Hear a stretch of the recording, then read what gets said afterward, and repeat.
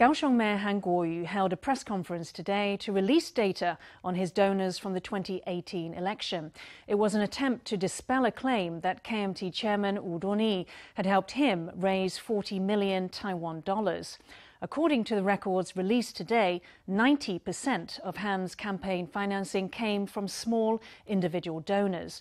The records show that Han had used 114 million Taiwan dollars on his campaign, far outspending his rival in the 2018 race.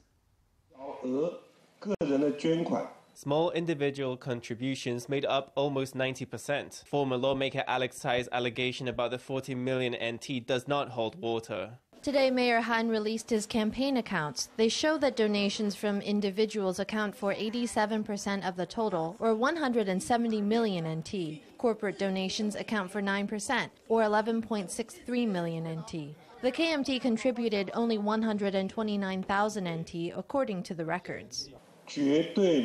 There was absolutely no entrepreneur who donated 40 million NT. Former lawmaker Alex Tsai owes me an apology. This issue has caused me harm and given me trouble. Earlier in the day, former lawmaker Tsai had already offered an apology.